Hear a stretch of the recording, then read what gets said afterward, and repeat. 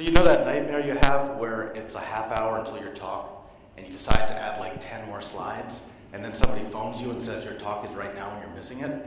That's the nightmare that I just had, so I apologize for being a little late. This is kind of a weird talk, and you are going to hit a couple of places where I've got these like great slides I was just about to throw in. This is kind of a weird talk. I was invited very graciously by the organizers to come and give a talk to this community, and sort of there are various things that I was interested in talking about. And I decided, maybe against my later better judgment, that the thing that is probably the most interesting that's happening right now is cryptocurrency. And I say that even though there are a huge boatload of interesting things that are happening as well. One of the other things that's happening right now is we're finally seeing applied crypto that's actually making a difference. We're seeing TLS really take off. We are seeing a huge variety of different crypto attacks. We're finding backdoors in real systems, and these are all really, really interesting things. And yet, when you think about the change and the rate of deployment of new crypto, nothing really compares to what's happening in the field of cryptocurrency right now. So I wanted to give a very high-level kind of overview talk that goes back into the past and maybe looks at the future and talks about some of the things that went wrong in the past and why it took until maybe 2008, 2009 to get to what we have today and what maybe we can do in the future. Okay, so quickly, let me just give you my background. Probably a bunch of you don't know me. I teach at Johns Hopkins, and the work that I do is primarily applied crypto. So the work I do is really in kind of systems security, taking cryptographic protocols, building them, putting them together, and actually getting them out into real implementations. A lot of the work I've done is TLS. We looked at a lot of messaging system stuff, broke messaging systems. But I would say the majority of the work that I've done since I was a grad student, where I did my thesis on oblivious transfer, is on privacy-preserving protocols. I also have a blog, which I try to write from time to time. Somewhere in the last few years, I co-founded this weird cryptocurrency, which is called Digicash, which is really cool because it uses zero knowledge to actually give privacy. And that was a really weird experience all the way through. Talk about that another time. Okay, so, this thing's not going to work on it, is it? Okay, no big deal. So why are we going to talk about cryptocurrency? What is so interesting about this? Well, there are a whole bunch of things happening that kind of affect us all. So one of the things that's happening is that we're losing the right to the word crypto. And we're losing this largely because, unfortunately, crypto is so much more interesting when it has money attached to it. And most of the crypto we do, we work on doesn't really have that. So it's obviously affecting us in some very silly and obvious ways. The other reason that, this is so interesting to us, I guess, is that the amount of money, the amount of hype, and the amount of interest in this field is really, really taken off. It's taken off to an absurd amount. In December, I think Ethereum went up to $1,300, $1,400. It was insane. It's dropped back to only insane levels. But, things are happening, and it's really kind of interesting, at least for the rest of the world. So whether you love it or you hate it, cryptocurrencies are kind of exerting this gravitational pull on our entire fields. And that's in a good way and a bad way. So for most people, cryptocurrencies are their first major exposure to cryptography. That's great. Not really the most interesting crypto, but like anything that gets you in the door. And it also lets us explore and deploy some really interesting novel crypto. I think we've had more use of multi-party computation techniques in the last few years than we had prior to that. We've had more use of zero-knowledge proofs and other kinds of things than we've had in the past. The kind of the bad news about this is that if you stare into cryptocurrency, it stares back at you, and it can also kind of distort our research priorities, sometimes in not very good ways. So this is kind of a problem. So what am I going to talk about today? Well, one of the things I want to talk about today is some history. So I want to go back in time to the 80s. I want to talk about payments and cryptocurrency. I want to talk about some of this sort of practical stuff that's happening right now. I want to then talk about some of the research directions a few people in this conference have been working on. And I'm going to cop to the fact that many of the problems that interest me are privacy related. And I've been told by people outside of this field that privacy is not the most interesting problem in cryptocurrency, and I don't believe them because I think it really is. But these things, there are other problems to be solved too. I'm going to focus a lot on privacy. And kind of the postscript to this all is that I'm also going to talk about some kind of random bad cryptography that I came up across on different cryptocurrencies, and that's not really part of this talk, but I thought it'd be fun to sort of cover at the end. Okay, so I want to go back in time to the 1980s. Kind of the theme of this part of the talk is what went wrong. We started out with all of these dreams, and we got PayPal.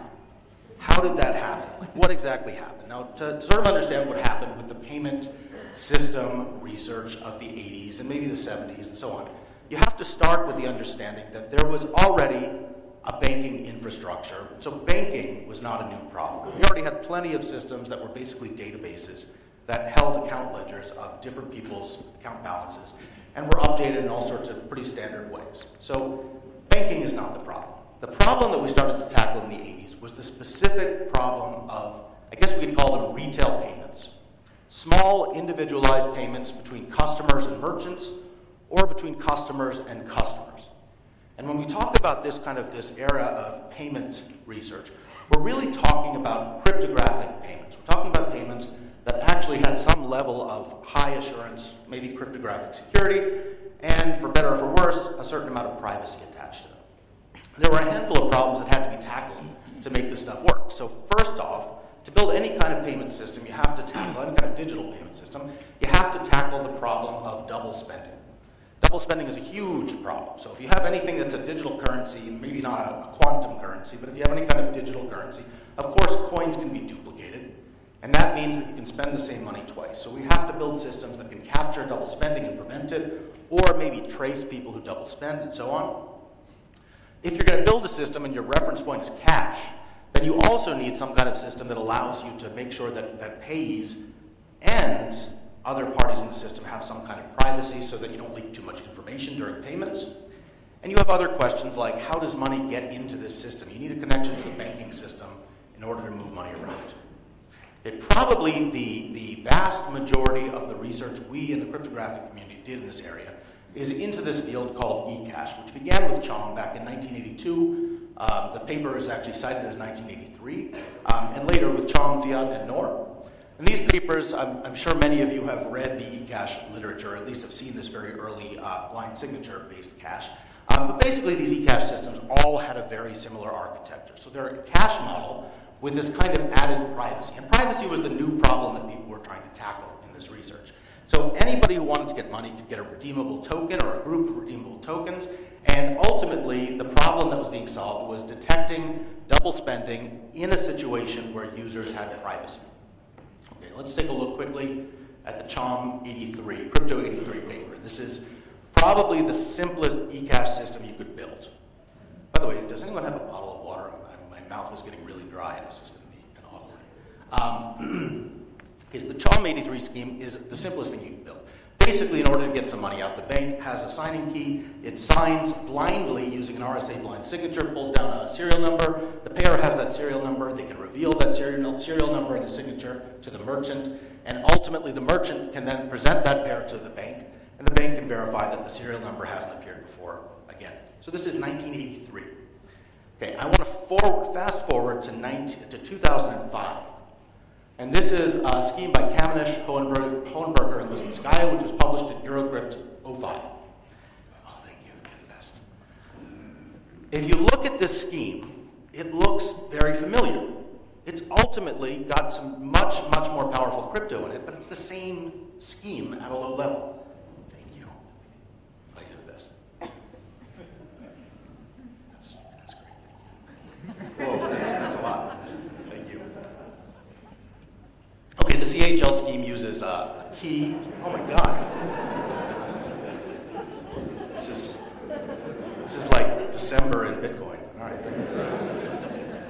Okay, the CHL scheme uses, it uses much more powerful technology. So down here we have a PRF, so we can pull out an entire wallet full of coins instead of just one coin. So instead of signing a serial number, we'll sign a key for a PRF. We'll compute the serial number using the PRF on some counter, and then we'll use a NIZK to make sure that everything here is kosher. We'll give the resulting NIZK to the merchant. Okay, we do this, and it's much nicer and much more efficient, but it's really the same setting. There's nothing new, and this is 20-something years in the future from Chom. So things did not fundamentally change in the entire eCash field, and there was a lot of research done in the eCash field. So a huge number of work. I searched electronic cash on Google Scholar. I got 35,000 results. I don't know if those are actually 35,000 results, but there were a lot of papers done on this. And they come in variations. There were online, offline schemes. There were schemes that used trusted hardware. There were schemes that would reveal your identity if you double spent. But fundamentally, the main problem in all of these works was privacy, because privacy is kind of the problem to solve. The question we should ask, and this is, not the deepest question, but why did this eCash work, not take off? Ultimately, in order to build an eCash system, and people tried, David Chong tried with Digicash, you really needed to have two things. You needed to have a centralized bank, and that bank would be a single point of failure. If that bank went down, everything was gone. Your customers had nothing. And you needed some way to get money into your system, which typically was just another version of you need a bank. And it's very hard to get banks to partner with you when what you're trying to do is build a privacy-preserving system that doesn't allow nation states and banks to trace you. In '94, EU regulations came out that basically said the only people who have the right to issue prepaid debit cards were banks. And that basically killed Digicash because this meant that their entire business model couldn't work. In the US, 9/11 saw huge new laws that basically meant that anybody who was trying to operate a currency, whether it was eCash or not, was actually shut down, and many of these people had their doors kicked in. So this idea of centralized electronic cash, private or not, was really a non-starter. The question you should ask is, were these actually technical failures, or were they just policy failures? And the answer to that question is kind of who cares? It doesn't really matter. They're indistinguishable. If you have a certain type of policy environment, and the only technology that can work in that policy environment is something that is not going to work there, then you have a technical failure.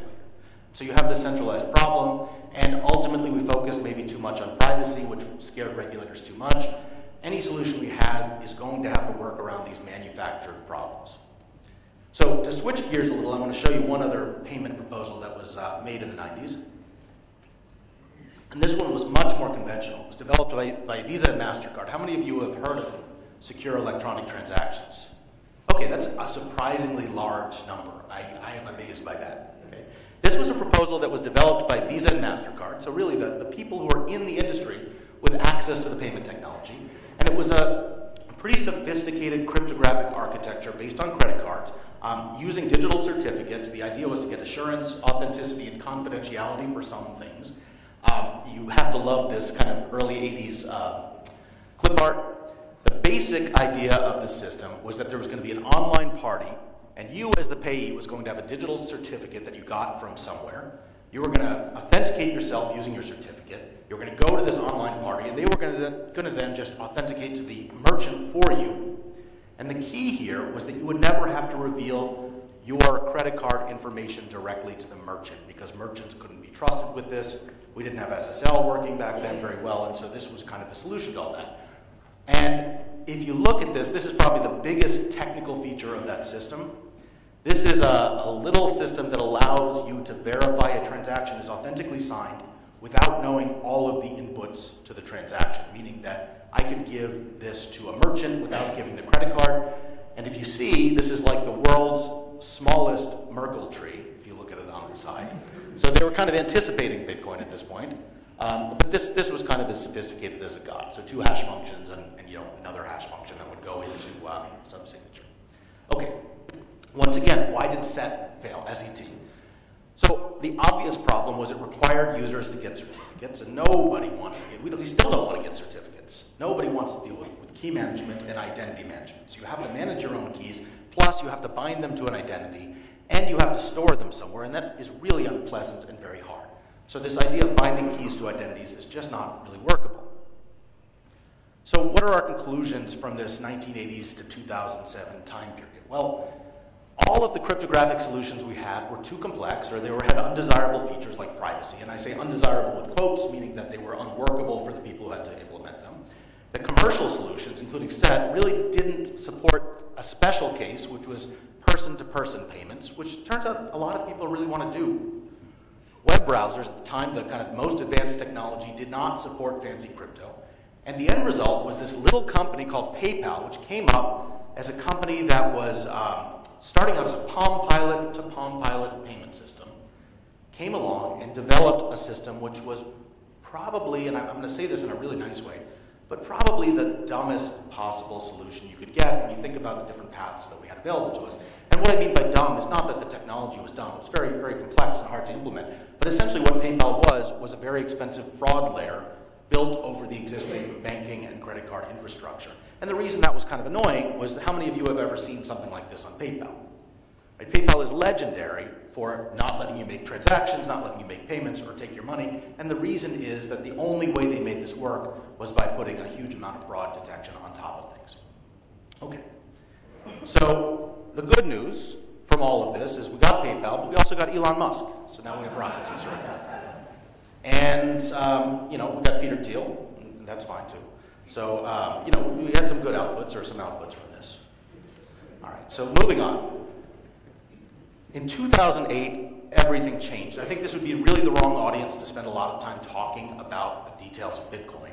But I think it deserves a slide or two just to sort of explain, what was so fundamental about this development in 2008, 2009.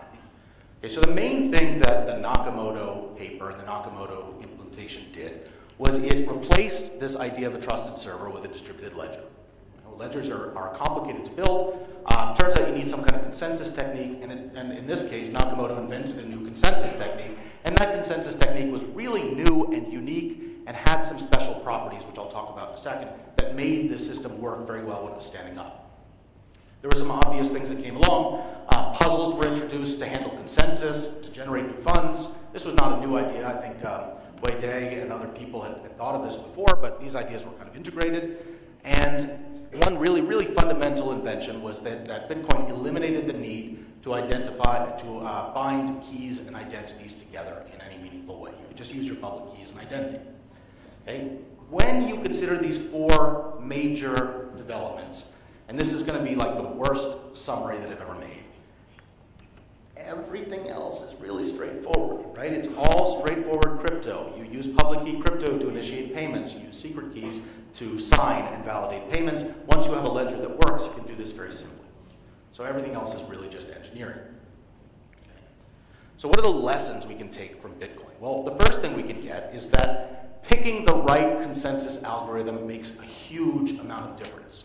And I think that we kind of underestimate how important the Nakamoto consensus was. I want to give a quote. I thought I saw Elaine here, but this is from Elaine Shi and Rafi Pass. This is from their paper they presented the other day, actually, in the blockchain session, which is that blockchain-style consensus achieves certain robustness properties in the presence of sporadic participation and node churn that none of the classical-style protocols do. This is sort of one of these anodyne academic statements, but it's really fundamental. If you're starting up a volunteer network with nodes that are not reliable, that are peer-to-peer nodes that are going to go away constantly, you need a consensus mechanism that doesn't require setup, that is able to handle these cases. And even today, as we're deploying things like proof-of-stake protocols, we're still fighting with this problem. There are a number of protocols that have proposed to use things like verifiable secret sharing inside of a proof-of-stake protocol. Well, that requires that a bunch of nodes stick around for 10 minutes. Nodes don't stick around for 10 minutes. And this is something that, unless you have a system that can actually achieve these guarantees, you don't have a workable consensus for this particular setting. Okay, obviously, the lesson of we need to eliminate this key identity management thing because nobody wants to deal with identities. Obviously, that simplifies the problem. And then there's this kind of third lesson of Bitcoin, which I call the human beings are weird lesson. And this is going to seem like the most trivial. This is not a technical observation. This is probably the most trivial observation you can make. Here is the lesson that seems very obvious in retrospect, but was not obvious and would not have been obvious until you actually tried to deploy a cryptocurrency like this. Okay, so the thing that we learned in 2010, 11, 12, 13, 14, 15, and so on, was that if you build a system that has tokens that have a guaranteed supply or a predictable supply, that are secure in the sense that people have a high confidence that the entire system is not going to be shut down or the system's going to fail, then weirdly enough, they're going to assign value to those tokens. It's bizarre. We didn't know this was going to happen, and the fact that it happened actually has really big implications, probably bigger implications than anything I can say about technology or cryptocurrency. Now, the value that people pick for these tokens are arbitrary. Maybe they're 10 times too high. Maybe they're 100 times too high. But the fact that they have non-zero value at all is really significant. And this is something that you can't figure out until you build it. And this is really the major observation, I think, from Bitcoin.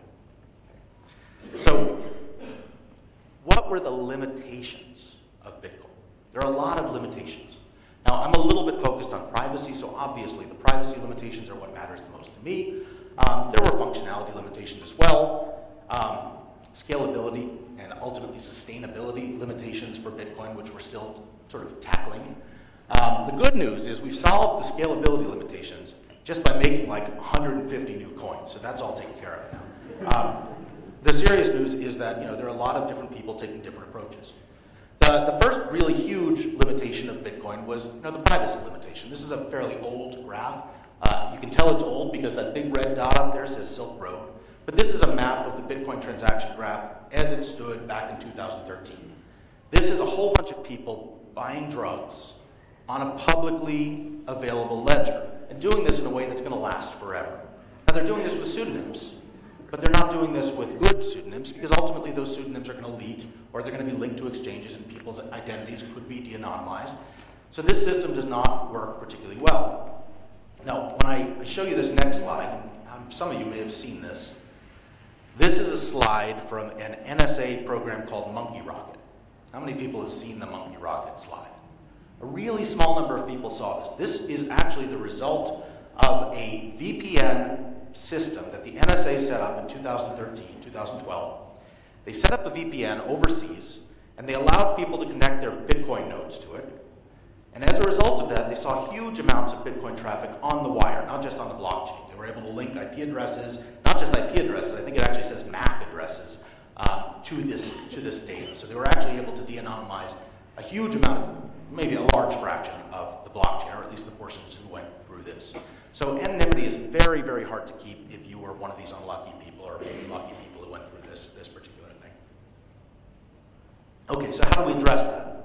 Well, two different things that we worked on, or I worked on with a team of folks, and I see Ellie here too. We worked on basically adding anonymity. I'm not going to go into the details of this. I worked on adding anonymity. Two different papers, one called Zero Coin, which used RSA accumulators and some zero-knowledge proofs to fix this, and later Zero Cash, or Zcash, and actually deployed this. The reason I'm showing this is more as a warning. Now, I said that we're deploying a lot of crypto, and this is good. When my grad students and I wrote the first version of the Zero Cash implementation, we decided that we would write a library. We wrote this library, we put it up on GitHub, we added this warning.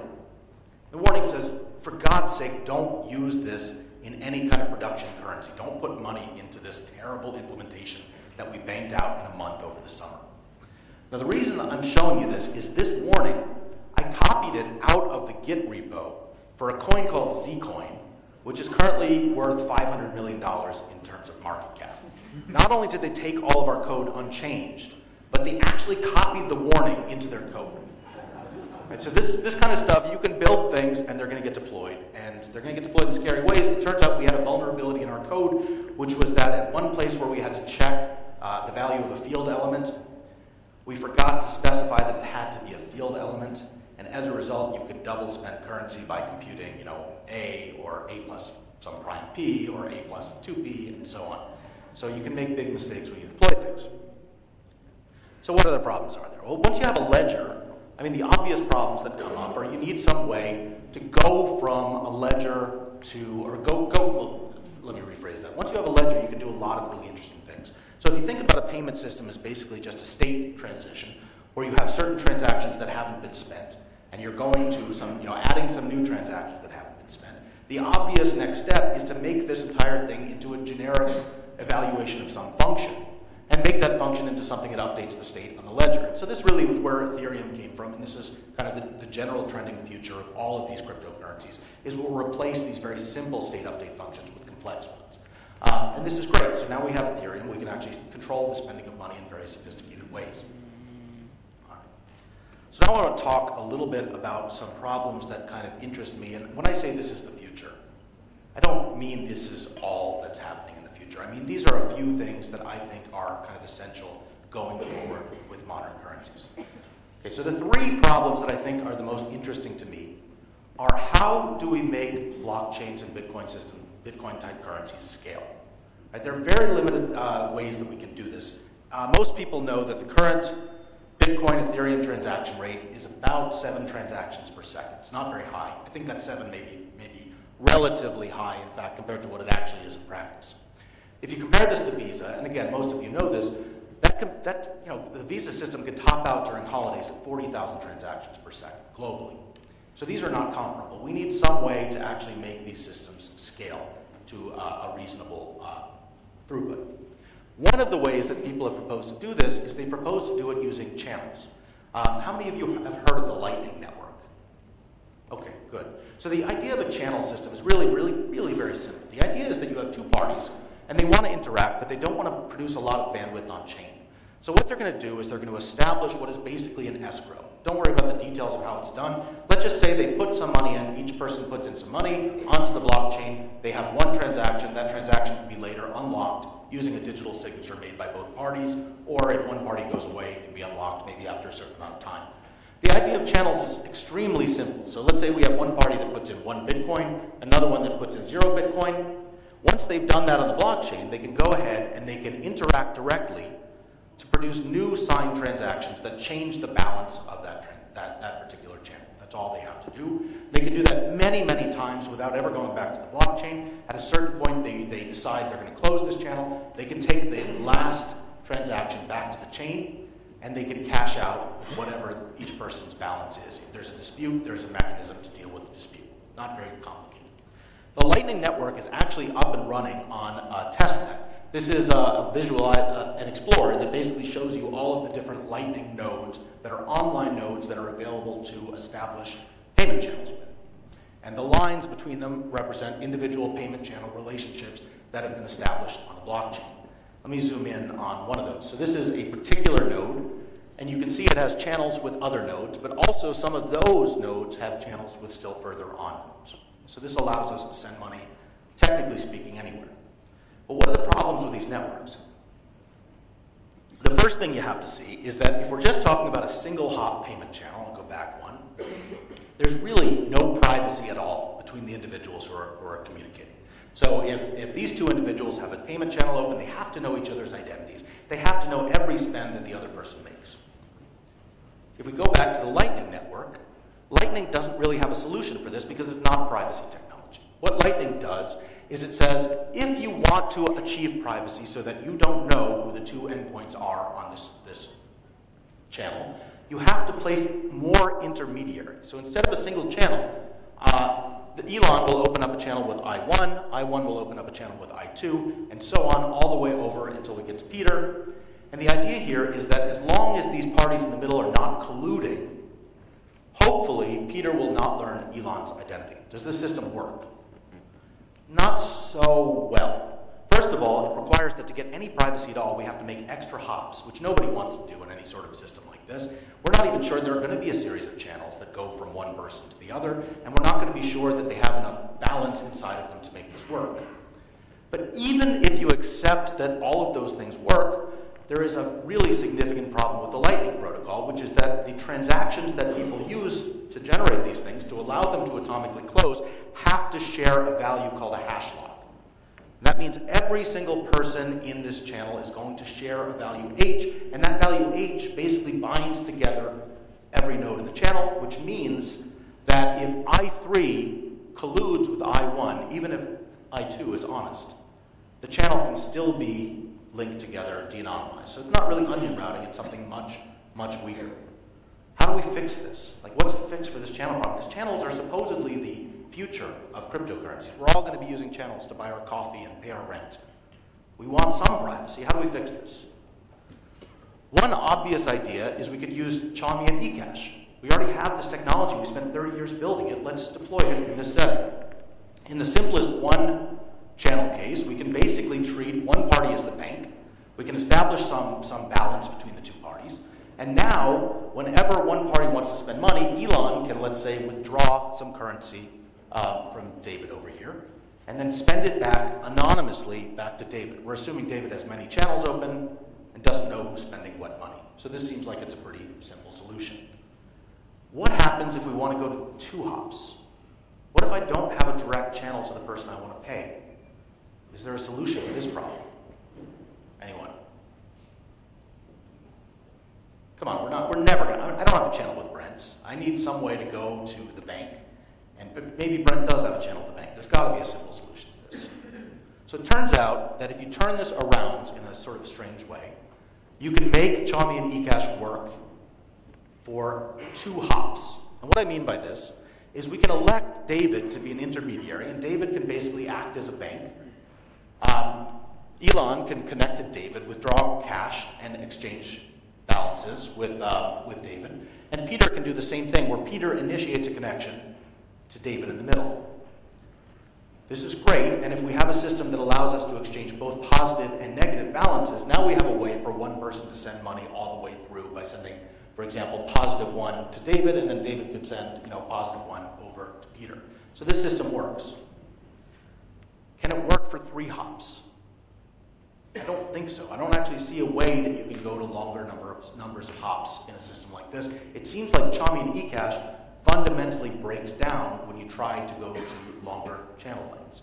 And so this is because disparate channels have to be tied together in systems like this. There's no obvious way to make these work in a privacy-preserving way. So this is kind of a big open problem. If we're going to go to a world, a layer 2 world, where we're going to build channel networks between people, we have to find a way to build longer channels that have privacy, and none of the current techniques really seem to work very well for this. So another problem that interests me is this idea of replacing proofs of work. It interests me, but a lot of people are working on it and doing, kind of neat work on this. So we all know that Bitcoin is consuming vast amounts of energy. I think the last I heard, it was consuming as much electricity as Switzerland to compute the proofs of work that secure the network. We need to do something about it. There are people working on doing something about this.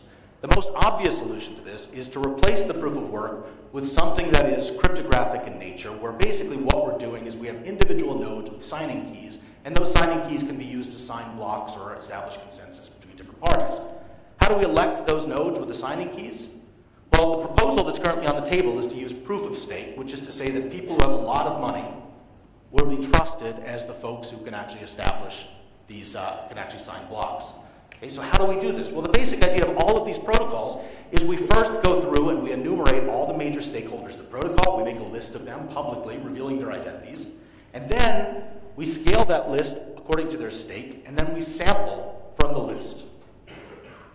Where do we get the randomness to sample from the list? NIST. We go to NIST.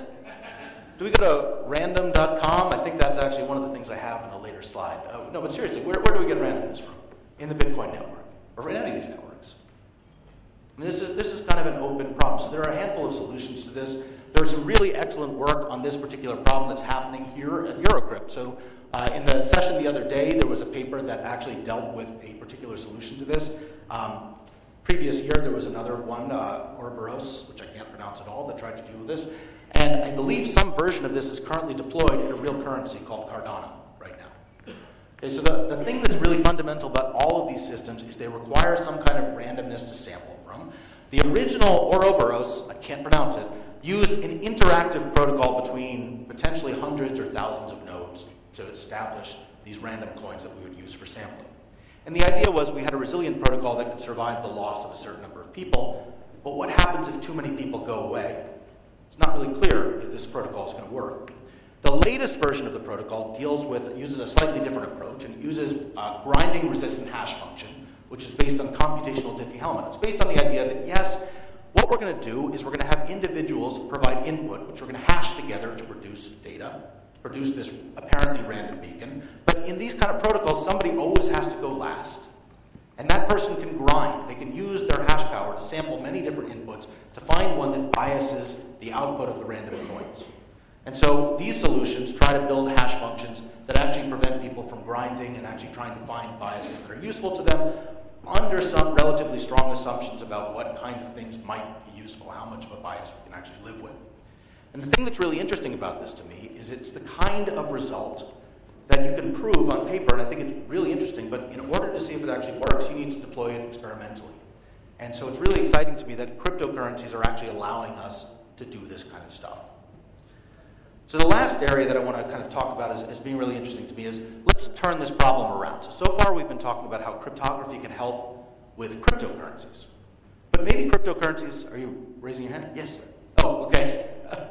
I thought that was a question there. So maybe cryptocurrencies or blockchains can actually help us build cryptographic systems. So one of the things that people have been working on is, including myself and some other folks as well, is let's imagine that we have these trustworthy devices. Do we have trustworthy devices?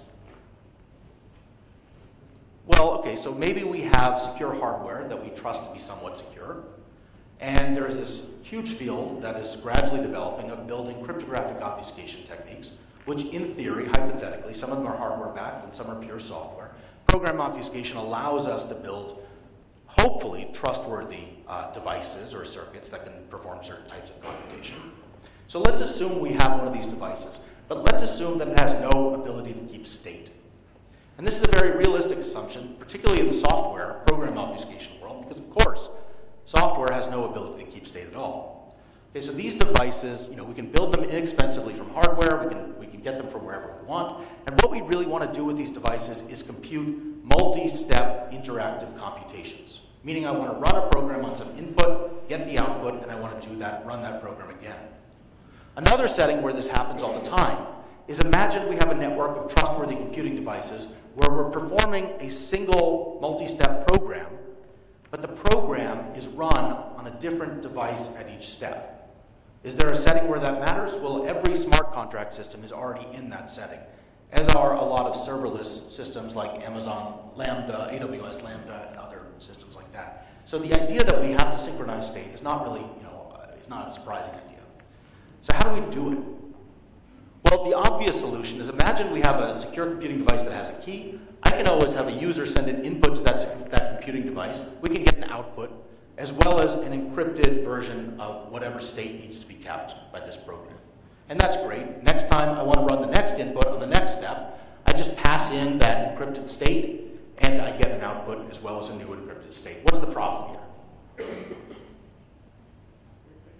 Good. It's trivial replay attack. If the device has no internal ability to keep state, I can always pass the third input along with one of the previous encrypted states, and I can get that device to compute a new output for me. And I can continue doing this as many times as I want. If this is some sort of interactive cryptographic protocol that's being run by the device, I could potentially completely undermine the security of that protocol. So what can we do? Let's imagine that what we have is something like a blockchain. So we have a publicly verifiable ledger. And publicly verifiable just means we can post a string to this ledger. We can get back something like a signature or some kind of verifiable proof that the string was posted. And we can also just get a copy of the full ledger, and we can send that in to the device. So given this, it's actually really simple to keep state. We can send our inputs to the ledger. We can get back the ledger contents in a proof. We can send those ledger contents onward into the device, and the device can then verify the ledger to see what step it's on, and can send back an output as well as an encrypted state. And go into more detail about this. You can basically build systems that are rewinding resistant simply by due to the fact that they are interacting with some kind of ledger. And this is really important in the smart contract setting, where we're dealing with private contracts where we have kind of secure devices. So I think this is really interesting, and I'm sort of curious to see what other things we can do, particularly in the setting of cryptographic obfuscation. Okay, I want to shift from research topics to a couple of, this is the part that I said would be kind of unrelated to the talk, but a little bit more amusing, hopefully. I want to talk about some of the worst failures in cryptocurrencies. Now, one of the hypotheses of us deploying all of this crypto is that we are deploying it in a setting where smart people are going to break it. Essentially, we're building the biggest bug bounty in the world. If somebody can find a flaw in our crypto, they can come to us and they can actually tell us. They don't have to tell us anything. They just steal our money. This is probably the most embarrassing one I found. BitGrail, which is, I'm not even sure what BitGrail is. They lost $170 million worth of Nano XRP tokens because they placed the balance checks for their system on the client side in JavaScript. So this is probably the most embarrassing, most ridiculous one. Let me move on to one that's a little more subtle. Okay, so this is, I mentioned, you guys said website called random.org. Random.org produces, as you could imagine, produces verifiable randomness. Now, random.org on January 4th, and this was a few years back, switched to HTTPS from HTTP. And what this meant was that people who were calling random.org in order to get randomness were now getting a 404 error. And it turns out when you serialize 404, it's not actually a very high entropy seed. And for various reasons having to do with their implementation, they were trying to XOR this together with some other secure forms of randomness, and they didn't do that. They actually replaced it. And so every single wallet, every single public key that came out of this started with one B9 RE, and a whole bunch of people lost a lot of money. So this is the kind of thing that happens in the cryptocurrency space. I want to just give you one more example along these lines. My favorite Ethereum bug bounty submission was a case where somebody implemented ECDSA, but they wanted to make ECDSA nonces more secure, so they XOR'd the message being signed into the nonce. Turns out that this produces a trivial bias that allows you to pull out the private key in about 256 signatures, which a bunch of people then proceeded to do. So this was then, verified. And I want to kind of wrap up with my favorite cryptocurrency, IOTA. Okay, I'm going to skip past the part where IOTA invented their own hash function. I'm going to skip past the part where IOTA invented their hash function and invented their own artificial intelligence to invent their own hash function. I want to focus in on the IOTA signature. IOTA uses hash-based signatures. Nobody quite knows why, but these hash-based signatures are Winternet signatures. Winternet signatures have this really neat property that you start with a single secret key vector up at the top, and you hash forward all the way down until you get the public key. And the idea is, let's say we're signing bytes. What I'm going to do is to sign any given byte, I'll start with a secret key, and I'll hash forward a certain number of times. Let's say I'm signing the message 3. I'll hash forward 3 times until I get to a secret key, and then I will output that hashed result as part of my signature, and I'll move on to the next byte in the message. Well, one of the problems that crops up with these signatures is that obviously if I get a message that has a byte 3 as its first byte, anybody can hash forward to turn that byte into a 4. Just hash the message one time, hash the signature one time, and you change the message to a 4 and everything is fine. So this is actually a pretty easy signature to forge. And the fix for this is to implement a separate checksum, which you add on to the end of the message before you sign it. And the checksum has the property that you can't you can't increment any byte in the signed message without invalidating the checksum. I won't go into the details of how the checksum is calculated, but you can figure it out yourself. So it's really essential for the security of these signatures that the checksum work well. IOTA, the normal checksum, by the way, is an addition. IOTA invented their own checksum. And the way they invented their own checksum, it does not seem like it actually guarantees that you can't increment messages.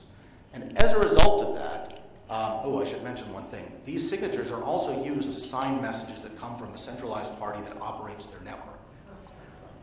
So if I have a message M, and you can come up with another message M1 that is greater at every byte position than M, then you should be able to hash forward until you get a valid signature on that message. It would be very unlikely you could find 2 such messages because they're the outputs of a hash function if they were long messages, if they were, let's say, the output of a full hash function. However, it turns out that IOTA only verifies 1/3 of the message, which turns out to be 27, did I say that they use ternary? Yeah, they use ternary, so it's 27 tries. And so, which is equivalent of 27 bytes. So this is not a terrifically secure signature. I'm not sure it's exploitable, but this is not a terribly secure signature.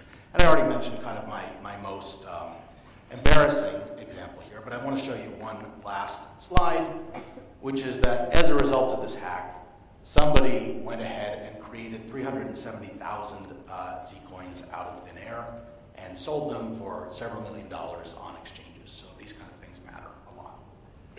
Okay, so my conclusion slide was the slide that I was fixing, so I won't show you that. What I want to really conclude with is that cryptocurrencies, this is sort of a fun talk, but cryptocurrencies are really serious. There's a lot of money out there, and a lot of people can get hurt if we don't do things right. But this also kind of gives us a unique opportunity to do really interesting new crypto. There are interesting problems out there that we have not had the opportunity to solve. And we should be using our kind of unique opportunity to solve those problems and actually deploy new ideas into this field. So thank you very much.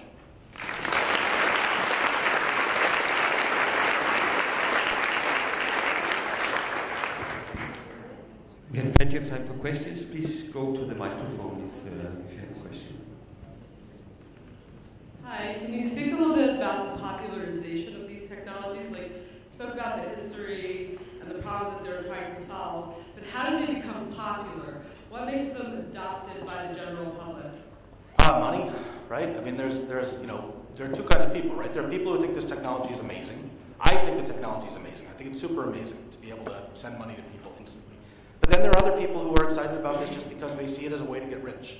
And that's kind of a drag. Like, one of the things that will be really nice is when these currency values all drop back down to nothing, we can kind of go back to like just kind of playing around with cool technology. And right now, we can't do that. There are too many people who take it too seriously. Oh, I mean, sorry, that sounded terrible.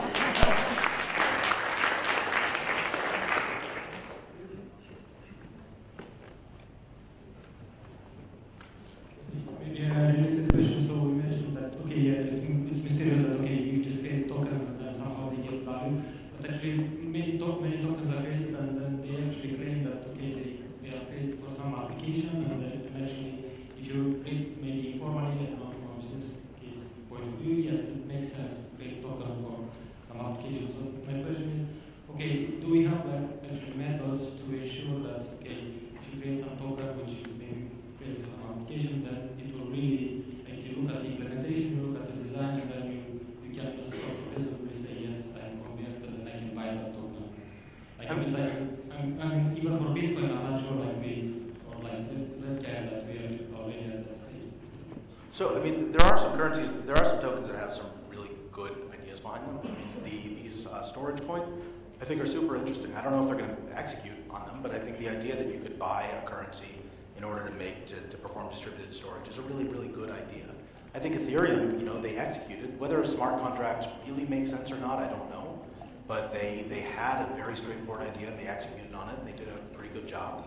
I think the problem is when you see a lot of these other tokens, and I give IOTA a hard time, but there are others that are, I think, much less justifiable, like where maybe there's an application here, but I don't see how issuing a token specifically for that is better than just using a native cryptocurrency or any kind of currency to pay for the ultimate product. And I think that's a real problem. I don't know how to judge that technically. A lot of them seem to be kind of hard to judge. Yeah, maybe comment. First of all, about all these previous payment systems that started with the banks and for the banks. Oh no. I feel like I'm about to get really slagged. With the bank, for the, it was with the bank, but the banks perceive it not for the bank, because they had alternatives. They had credit card, established business. So when you come with a new business, you have to analyze the business. And that was the problem. In PayPal, Peter Thiel directed them towards peer-to-peer auctions that was open, how to do it, and that's how they started to flourish. Whereas SET, had to fight with the other internal departments in the banks. I was in the banks. So, but the banks actually didn't care that SET was not implemented. It served its purpose by stopping all alternatives. And then people did payment with credit cards over SSL. Interesting. So that's actually, it's all business related, alternative business, and when we deploy technology, probably this is the thing to look at. Second remark is about security. So typically in security issues, we do security and we have business model to deploy all kinds of things. The bad guys, they are motivated by greed. They do attacks because they can extract money. And Bitcoin is the first time that greed is the motivator of the supposedly good people. And if we can find businesses so that's the way to analyze the businesses now. So I agree with that. I think that people overestimate the number of smart bad guys right now. I think that there are a lot of things out there, and I keep picking on IOTA, but like IOTA has some problems, right? And There was a bug in IOTA just a few months ago where if your signature had the letter M in it, it would give you the secret key.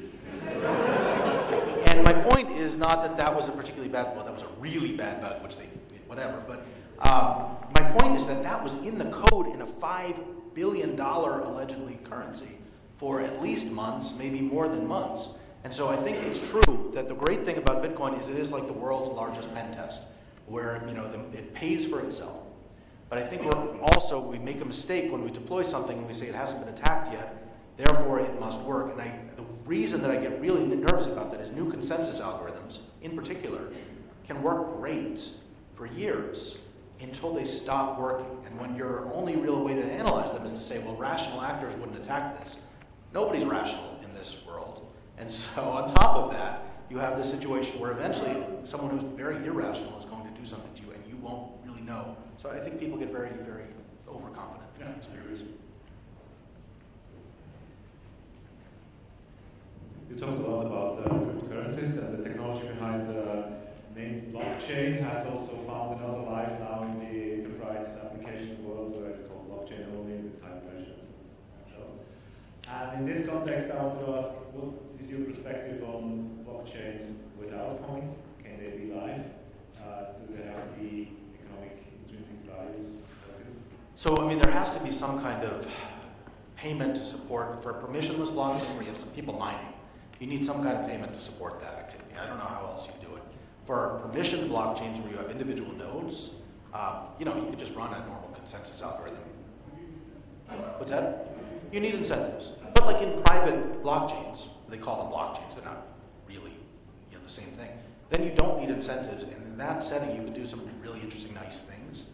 And I think some people are going to deploy that. I don't know whether it makes sense in every application, but I think that is the case where you can deal without money.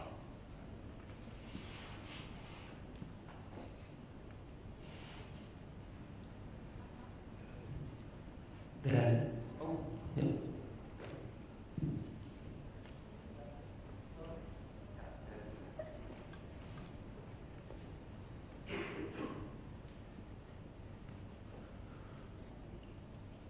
Just wondering, because you spoke a lot about privacy and about Zcash. I know it's not the only area to have privacy going.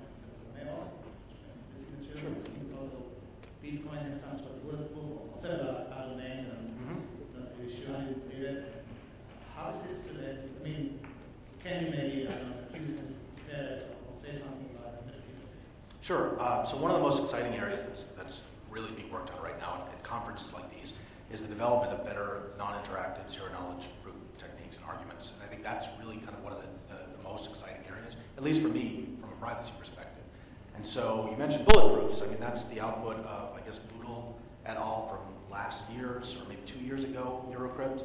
And that got, kind of branded and has been optimized a bit. But these kind of non-interactive zero-knowledge proofs are really exciting in terms of building any kind of privacy-preserving technology. So if all this stuff goes away and we just end up with a bunch of really great zero-knowledge proof implementations, I think that's a great outcome. So that would be really cool. I'm not going to compare, Monero is its own thing, and they do things with a different kind of technology, but I bet you at the end they're all going to converge on using pretty strong, high-end MD set proof systems. Sure.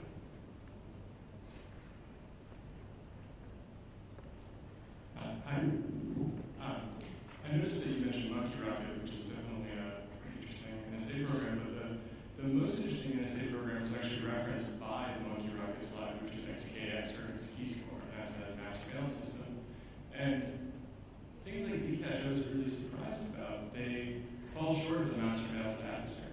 The means production where miners create things or go to pools, those connections are usually not encrypted at all. For example, they just send the key ID. So you can actually trace the creation of wealth and see who all the creators are from a mass surveillance perspective. And I wonder if anyone's actually taking into account a mass surveillance network adversary in addition to a cryptographic adversary looking at a distributed ledger. Because the distributed ledger part is clearly people are looking at that, but not the rest of it seems. So if you had to ask me the most interesting kind of systems crypto research that I would suggest people do for this area, it would be to develop really optimized anonymity networks for the underlying peer-to-peer networks that are supporting all of these currencies.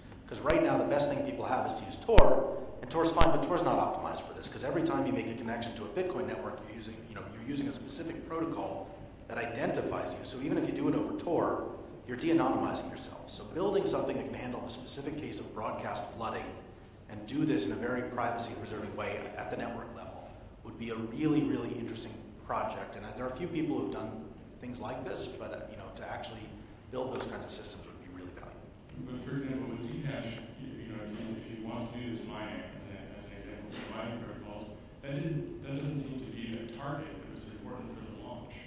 So that means if you're a master surveillance adversary, there is a master surveillance adversary for most of the planet, and they're recording the launch of Zcash, they have a really good idea about everyone who's ever participated, everyone who's ever mined, and when it comes to shielded transactions, that's one place they don't, in theory, they don't have any insight.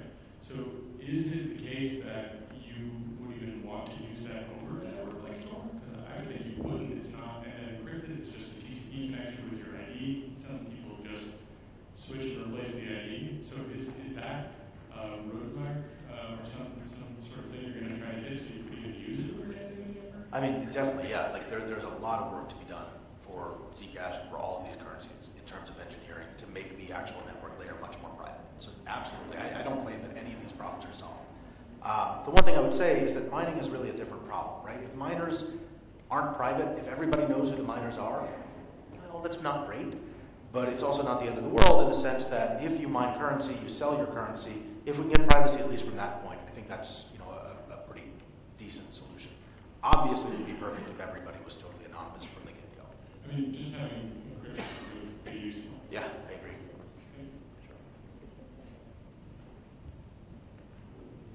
Okay, if there's no more questions, then let us thank Matthew again.